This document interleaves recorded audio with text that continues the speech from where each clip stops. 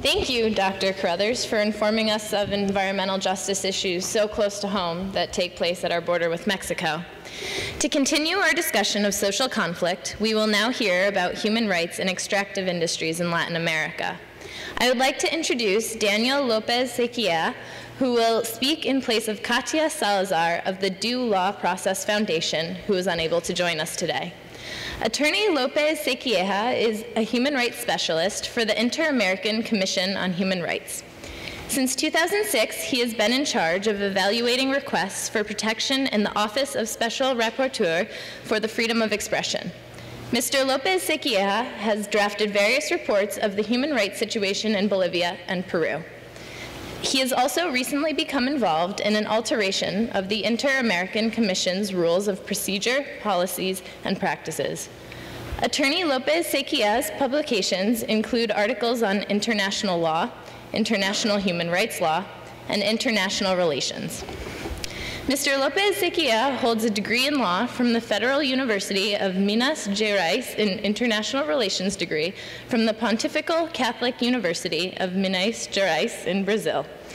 He earned his Master's of Law in International Legal Studies from Georgetown University and is pursuing a Master of Science degree in Global Rule and Law and Constitutional Democracy program at the University of Genoa in Italy.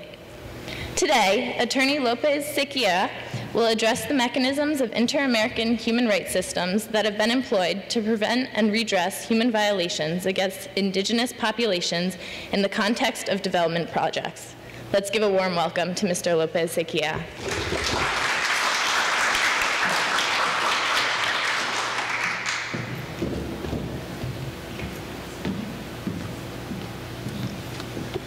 Hey, good morning. Thank you, everyone, for being here. I'd like to thank those involved in the organization of this event. I can imagine how hardworking it has been for you in the past months or perhaps years. My presentation is more close to legal analysis. What's the legal instruments that is available for indigenous peoples to confront this kind of situation have been discussed for the past 2 days.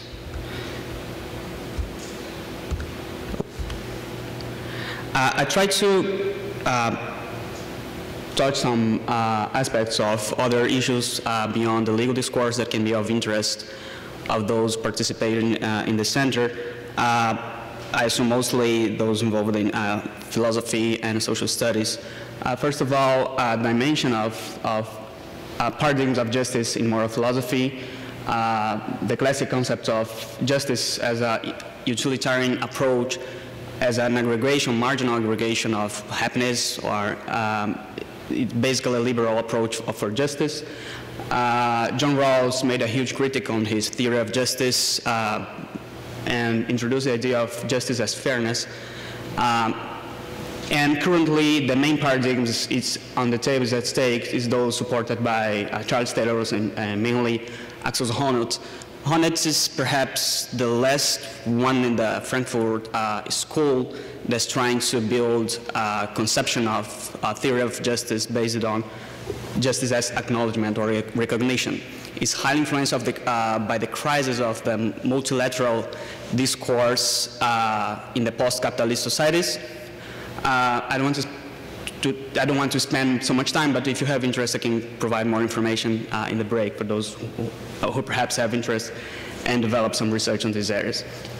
The indigenous rights in Latin America and perhaps in the American continent have faced 5 stages in terms of constitutionalism. Liberal constitutions at the 19th century basically did not recognize indigenous peoples as a nation. The idea was one state, one nation. Social constitutions, the first one in the world was the Mexican Constitution of 1917, introduced the idea of integration. The idea was to integrate indigenous people to the community through social and economical rights.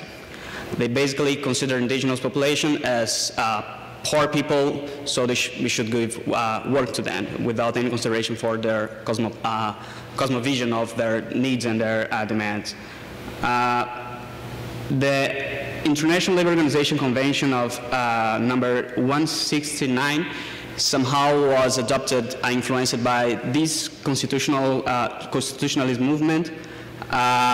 That's the pluralist constitution. I would somehow link the third to the fourth stage of constitutionalism in Latin America. Canadian Constitution 1982 was a benchmark, inaugurated the debate on multiculturalism, and considered the indigenous population as a specific community. And after this constitutionalism debate, the last stage we are facing today is the plurinational state constitutionalism. The first one to introduce this idea was the Bolivian constitution. Bolivia currently is called, the official name of Bolivia is Estado Plurinacional de Bolivia, plurinational state of Bolivia. And the Ecuadorian constitution also adopted the same approach. They basically consider indigenous people as a nation. And it has a very important incidence on legal discourse. Just to give an example, these 4 items that has been developed since then. The UN Declaration of Indigenous Peoples' Rights of 2007 somehow portrays a lot of the constitutional debate that is in place and has been adopted in Bolivia and in Ecuador. They inaugurate a new pact between indigenous tribal peoples and the state, consider indigenous people as political actors and owners of their territory. And particularly the last point is important for the debate of this conference. New set of rights, for instance, buen vivir, that in English would be something, could be translated as like good life or welfare, and rights of nature. Both the Bolivian and Ecuadorian constitution mention this right. It's a unique right, you won't find it in any other constitution, but other Congress and Constitutional Assembly are being influenced by this idea of there is a set of rights that's not only related to human beings, but also to the nature.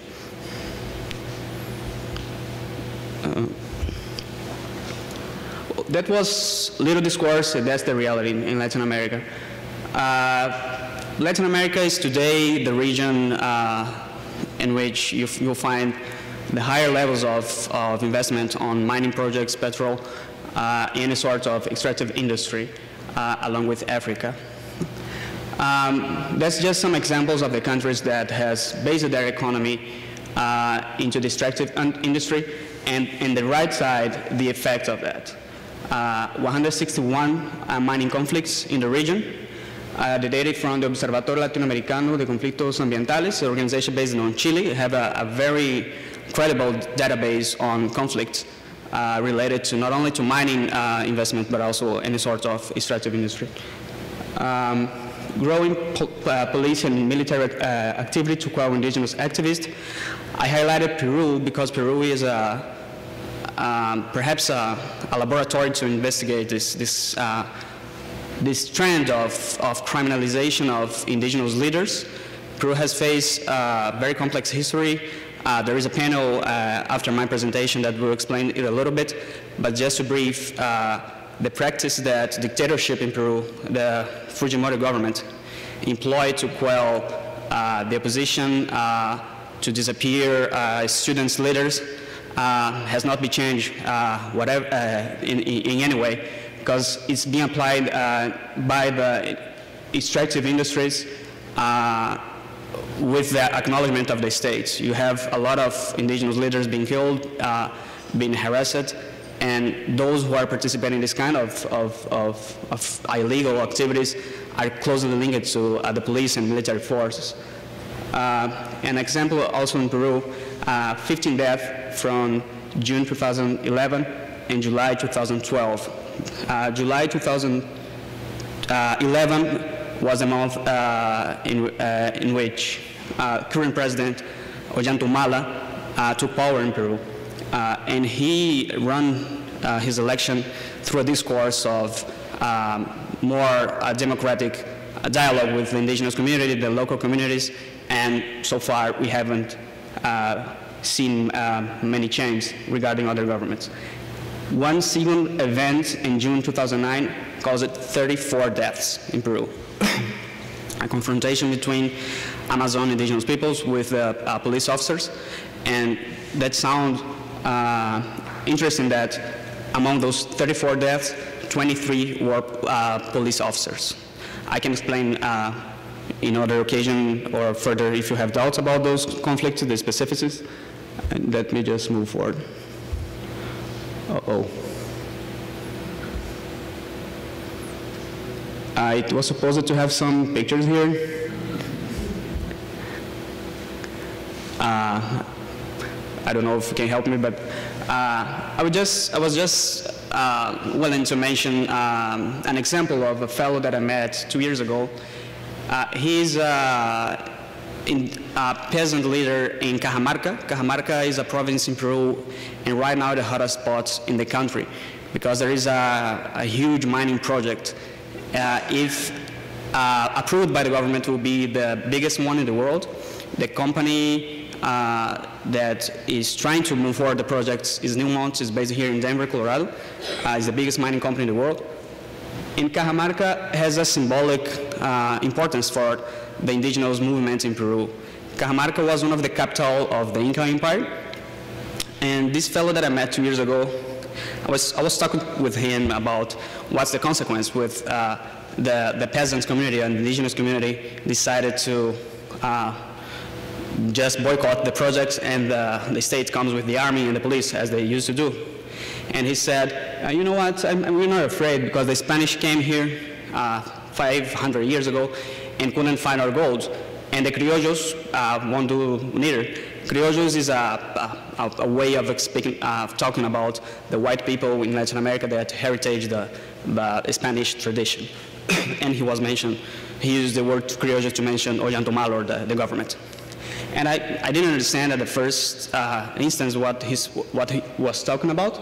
And I did a survey and I found out that there is a legend that says that when the last Incan Empire, Atahualpa II, was kidnapped by Francisco Pizarro, the Spanish commandant of the troops at the time.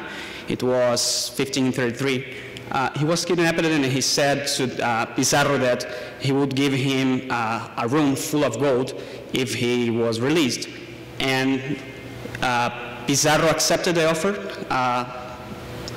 Atahualpa said to the Inca people, just bring me the gold, we have enough, gold and silver. And before that happened, Pizarro ordered to kill Atahualpa. The Inca population knew about what happened, and they threw away all the gold in a lake that should be shown. That's El Taro Lake. And that was the peasant leader was talking about. So we have the gold in our lakes, and you don't want the mining company to come and take it back. The Spanish couldn't, and we're not allowed the government, the proven government, to do so. This picture will be the room where Atahualpa was kidnapped and kept before being killed. And that would be a picture of what Yanacocha Newmont mining project. They have already one project in Cajamarca going on, and that will be what happened after the project was finished and what happened with the lakes that they have in Cajamarca. That will be a picture of Cajamarca people fighting for the lakes. And that's a little bit of legal discourse on where I work and things I want to share with you. The Inter-American Human Rights system is comprised by two organs. The Inter-American Commission on Human Rights on the left, that's where I work. It's located in Washington, D.C. Was adopted in 1959. That's all the information, the relevant information. It covers the 35 American states, including the United States, of course. It's also comprised by several instruments. The most important is the American Convention on Human Rights. The first one, the American Declaration on Rights and Duties of Men. So far, the United States has at far 0 instruments. For those who are interested in study law after this undergraduate, you understand that declarations doesn't require any ratification. You just sign it through a General Assembly. The United States has just signed the American Declaration on the Rights and Duties of Men so far. The other body is the Inter-American Court of Human Rights. It's located in San Jose, in Costa Rica, and it's a judicial body. When the Commission adopts a report finding violation of human rights, if the state do not comply with the recommendations, the Commission can say the case to the court, and then the court issue a judgment. The legal source regarding indigenous people's rights, the main ones, the American Declaration, the Rights and Duties of Men, and the American Convention on Human Rights. ILO Convention 169 is the main international instrument regarding indigenous people's rights, the first instrument to acknowledge the right to prior consultation for those projects of any economic activity that can affect indigenous territory. Other international instruments, the most important is UN Declaration on Indigenous Peoples' Rights. It's an instrument of 2007. The United States did not sign this declaration, but it was approved by a UN General Assembly. And other relevant treaties and pronouncements, for instance, by a special rapporteur on the rights of indigenous peoples, currently is a U.S. citizen, James Amaya, who is in the University of Arizona. That's the main sources of indigenous people's rights in the Inter-American system. The Commission has issued different country reports, including country reports on Latin American countries such as Bolivia, Colombia, Peru, Venezuela, in which it considered subjects related to indigenous reports. The Commission has several thematic reports regarding indigenous people's rights. The last one is specifically on the territory and indigenous people's rights. It's a report from 2010. And also a set of case laws and jurisprudence that I'll mention a little bit, the most important. Very briefly, that's the main obligations regarding indigenous people's rights. Historic use and possession of the property systems as foundation of rights, pre-existence independent of state recognition. What does that mean? We've seen in some cases, for instance, in a Nicaraguan case, that states usually present a defense before the Commission saying that, we authorized this project that affects indigenous people's territory because they didn't have the title, so they are not the properties. There's nothing illegal by doing that. And that's completely wrong. The right of property regarding indigenous people is not related to a title, to a demarcation. It's basically related to tenure of traditional or ancestral occupation of the territory. And this occupation place upon the state the obligation to delimitate, recognize, title, and registrate the territory. We see a little bit in specific cases. The rights of consultation and participation in development projects impacting resource, prior and informed consent for major projects. ILO Convention 169 and most of the states' laws and constitution in the continent, including the U.S. constitutional law, consider that indigenous people has this right. A right of consultation and participation, prior consultation and participation in any sort of development affecting their territory. And what's moving forward in the international human rights law debate is the last part of this component of the prior consultation, is the prior informed consent for major projects. The UN Declaration of 2007 somehow mentioned this obligation.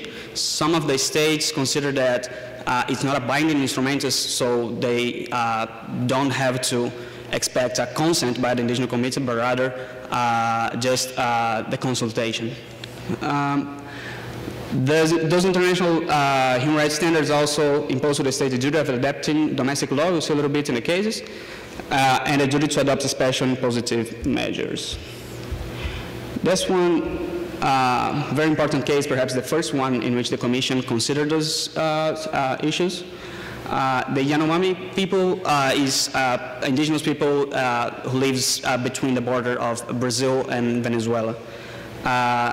In 1973, during the military dictatorship in Brazil, the government authorized and built a highway through the ancestral land of this community, which brought an influx of road constructors and geologists, miners, and settlers. It caused a lot of impact in terms of health security, a lot of social problems, prostitution, and things related to exploitation, domination of those communities. The Commission found that the state was responsible for the violation of rights to life, liberty, and security, residence and circulation, and preservation of health and welfare. After the decision, the Commission did a visit. That's the recommendation that the Commission did at the time. The Commission visited the territory in 1997 when we adopted a report on Brazil, general situation of human rights in Brazil. And a delegation of commissioners, I forgot to mention that the commission is comprised by 7 members, which one is of one different state. Currently, there is a citizen from the United States. It's Commissioner Dinah Shelton. She's a specialist on environmental law as a professor in George Washington University. In 1997, the Commission visited the region and found out that the territory had been demarcated and entitled. However, the exposure to contamination regarding illegal mining and the presence of foreigners, persons not related to the community, was still causing environmental harm for this community. That's a Nicaraguan case. Aguastini community in Nicaragua. In this case, the community lacked the formal titling of the property, so the state conceded a project that affected the territory and found that the state was responsible for several human rights violations, such as the right to property, access to justice, all protected on the American Convention on Human Rights. That's the only case in which a state complied fully with the recommendation of the court, and that is just one example of how the legal instruments are available for the communities. This case was presented by a local community. They received advice from UN universities at the time, including the University of Arizona. James Anaya, who is the UN Special Rapporteur for Indigenous Peoples' Rights, advised the organization in Nicaragua, but it was a very successful litigation and just an example of how university can integrate with local organization in the countries, so can have this kind of decision by an international body, and in the end, they have basically recovered their right to their territory. The case is fully compliant and disclosed before the court. That's some cases, a set of 3 cases in Paraguay. Paraguay has a huge problem related to expropriation of territory of the Guarani people. It's in the Chaco region among the border with Bolivia, Brazil, and Argentina. You know that Guarani is one of the official language of Paraguay. However, the situation of the Guarani people is one of the most dramatic in the continent, perhaps.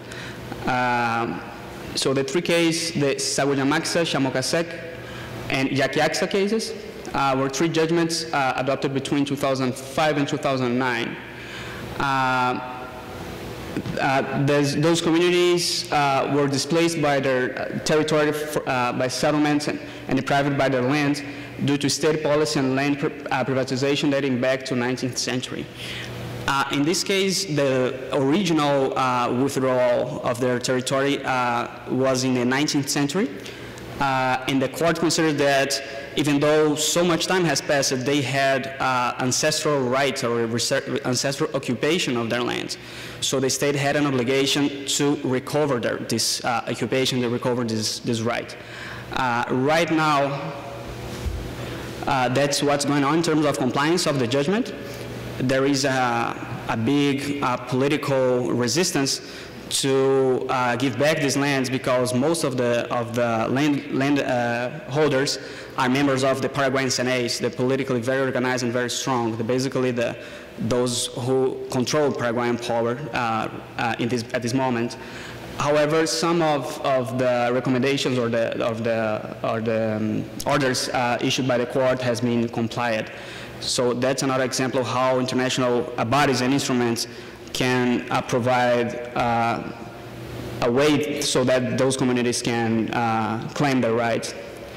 What it says in red in this fence is propiedad privada, is private property. However, all those regions should be give back to those Guarani indigenous peoples.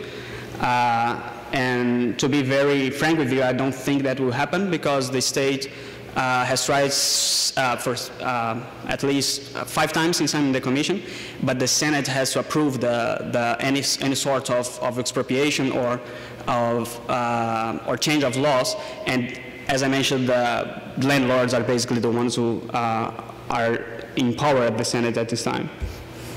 And that's just some pictures of the communities benefited by the judgment. That's another case of Saramacca people against Suriname. The Saramacca people are not an indigenous community. They are Afro-descendant tribal community. International human rights law, practically they have the same rights, the indigenous peoples and tribal people. In this case, Suriname had granted a mining concession to third parties in an area within the traditional lands of Maroon. It's a Saramacca community. Between 1997 and 2004.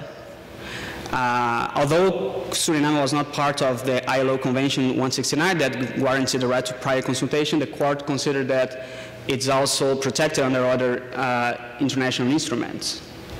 The court held that the state should have consulted the Saramaccan community at the early stage of the development or investment plan. That's a very important precedent, because we see, for instance, in countries as Bolivia, projects being concessed or being approved by the administrative authorities, and when the project is running, the state starts the consultation with the communities. That's not considered to be in compliance with the international standards. States should consult the indigenous peoples, communities, even before deciding the projects. Any decision related to a project that affects indigenous territory might be consulted at the first stage of the procedures. And then it considered that the state had a duty to obtain the consent of indigenous community whenever large-scale development plans would have a major impact on the community's territory. There's also a very important precedent. That's the first time the international body expressly acknowledged the right to prior consent, which much more protective than the prior consultation.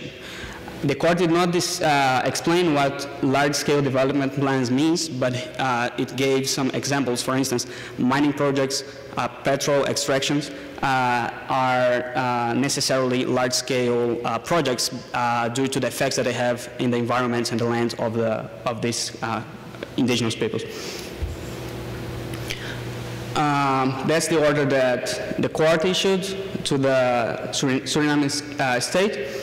Delimitate, demarcate, and grant collective title over the territory of the members of the Saramacca people in accordance with their customary law and through previous effective and fully informed consultations with the Saramacca people without prejudice to other tribal and indigenous communities. Legal recognition of collective judicial capacity, and that's an important component as well, because in Suriname, indigenous peoples and tribal peoples were not considered to be to have judicial capacity. So the community as a whole could not file an action against a state. Individuals could do so, but not a community considered as a collective. And the court ordered the Suriname states to create a civil action or change its law in order to a community as a whole, as a personhood, can start a judicial procedure on their behalf as collective groups. And that's quite important regarding property rights of indigenous community, because the dimension of the property right is quite different than the individual property rights.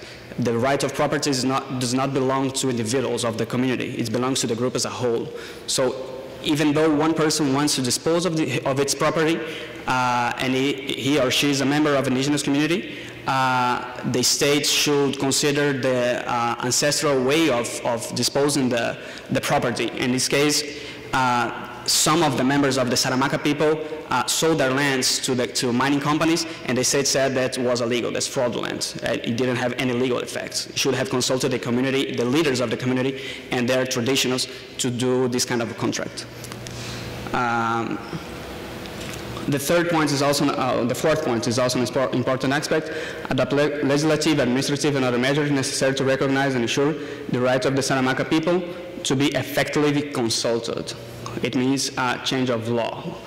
To ensure that the environmental and social impact assessment are conducted by independent and technically competent entities prior to awarding a concession for any development of or investment project within traditional Saramacca territory.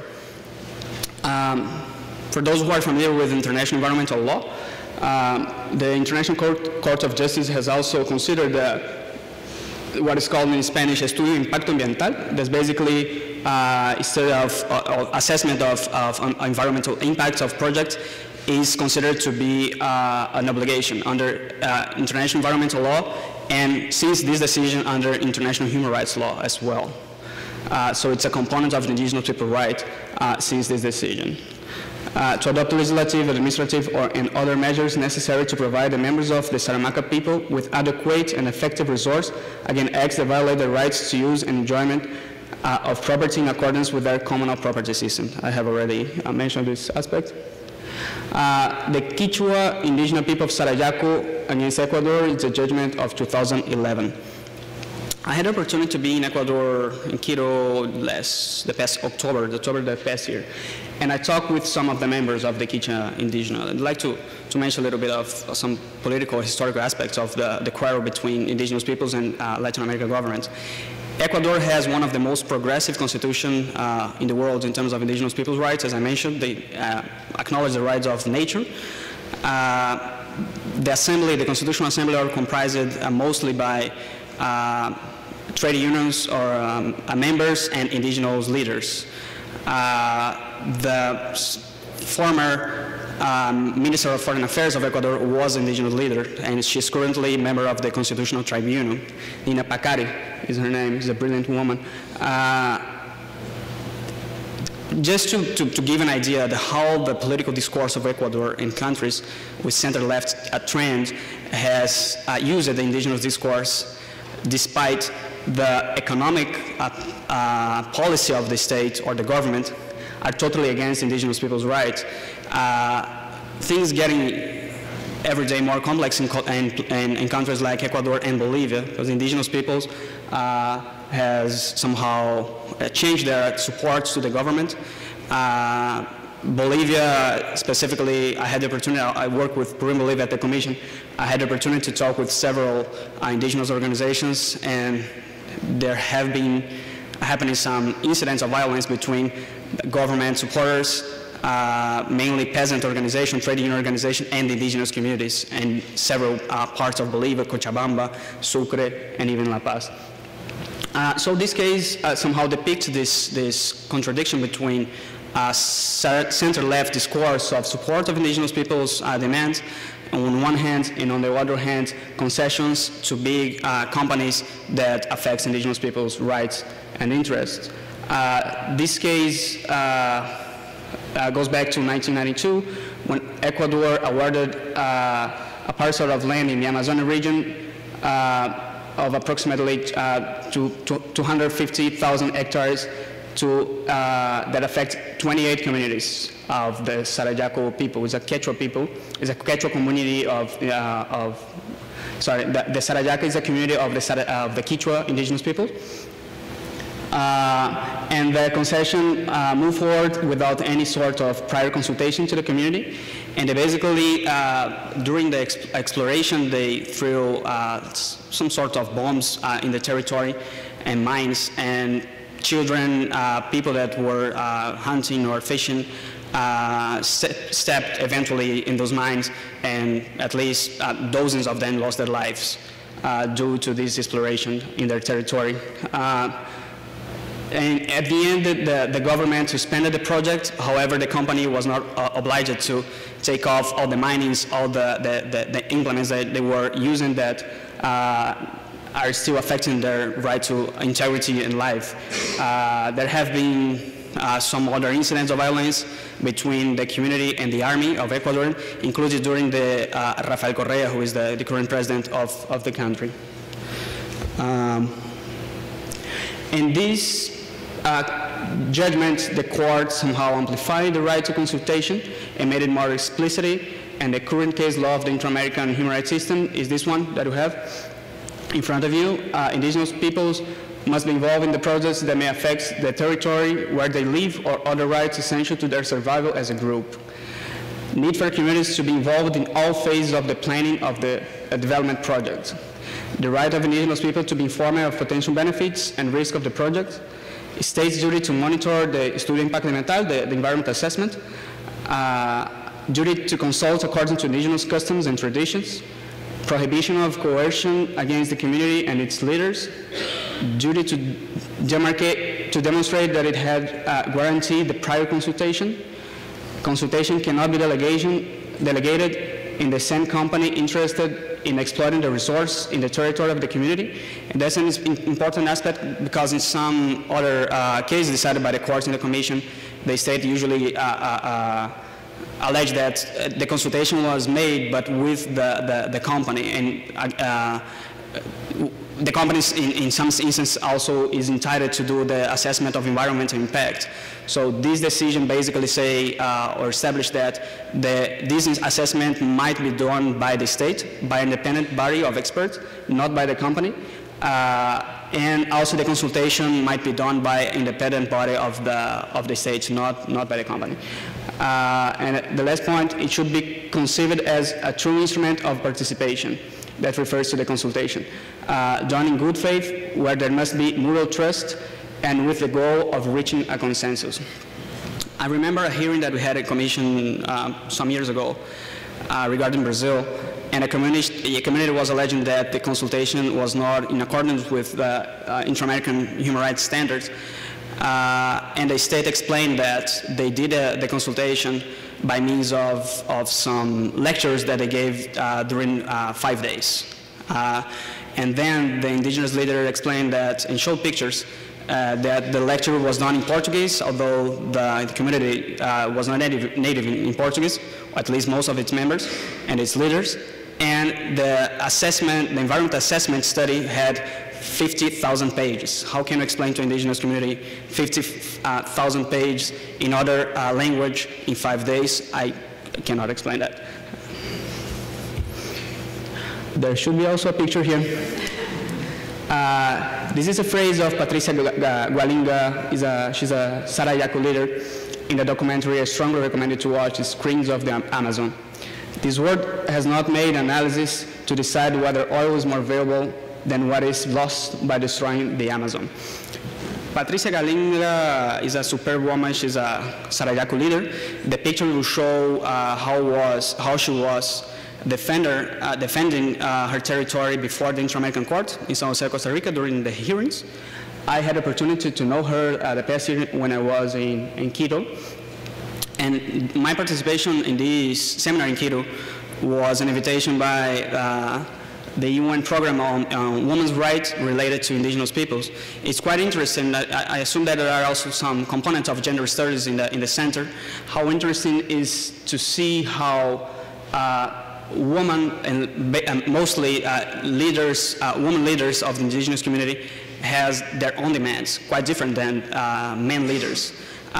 Usually men leaders claim traditional rights to territory, while women leaders has also some gender components of domination and discrimination, not only by the authorities, but inside their communities. So if you have an interest, I can share some information on that. There are a lot of studies made by United Nations, and also some autonomous agents of the OES. We have a commission, Inter-American Commission on Women at the Organization of American States, and I can share this information if it is of your interest. So that's pretty much what I had to share with you. I open for questions if you have. I'm sorry to use a legal discourse. I know that's not very chewable discourse, but still, if you have any interest in other components of my presentation, I can provide you during the break or whenever you can reach me. Thank you.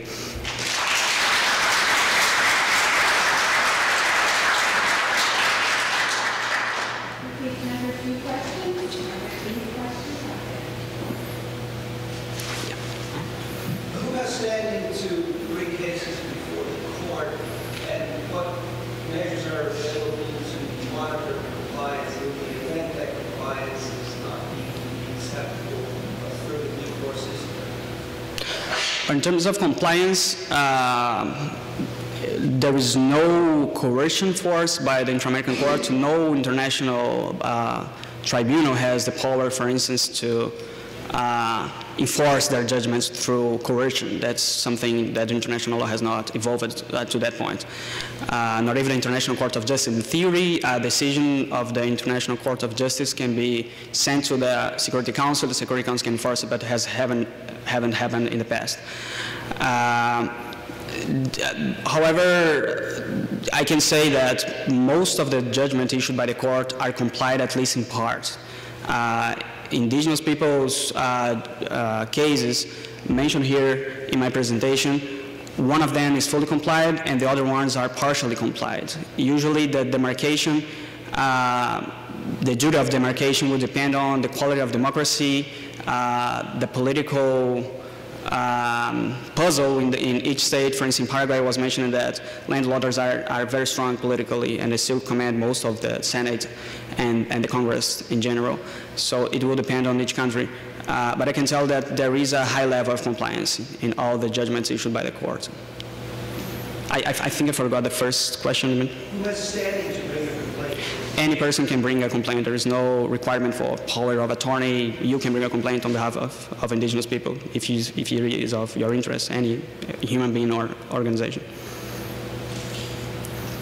Yes? As remarkable as it is to think that legislation must be passed to recognize the humanity of a particular group, it's also remarkable to think that there are still states and corporations that are working against the legislation and those judgments that you have rendered, continuously working against that.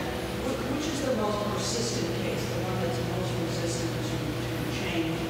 And are these judgments generalizable? Can you generalize them from one country to another, use them as precedents when you're presenting another case? The case in which the state is more resistant, it's hard to choose one, to pick one. I would say, for instance, that Ecuador surprisingly was quite aggressive in their defense in the Sarayaku case, although there should be some political support to indigenous movements because they somehow constituted the basis of the current government at the first moment, but now they're split and basically indigenous people's movements are doing opposition against Correa's government. But the defense was very aggressive, and it's interesting also to see how there is a very good article of Boaventura Sousa Santos. He's a Portuguese sociologist, and he explained how the center-left in Latin America adopt a very old-fashioned discourse of social rights at the same time that it has adopted policies that are the most controversial in terms of indigenous people's rights. I would say that countries such as Ecuador, Bolivia has a very huge issue in terms of indigenous people's demands. Peru, because it's not a center-left government, it's, I would say, a center or center-right government, Ollanta Humala. The Peruvian economy is totally based on mining and this kind of activity, of extractive activities. And due to the history of Peru, the social conflicts is very present in the population. So it's also a country in which there is a huge resistance on any sort of decisions taken by the Commission, the court, regarding indigenous people's rights. I would pick perhaps those 3 countries. Thank you very much.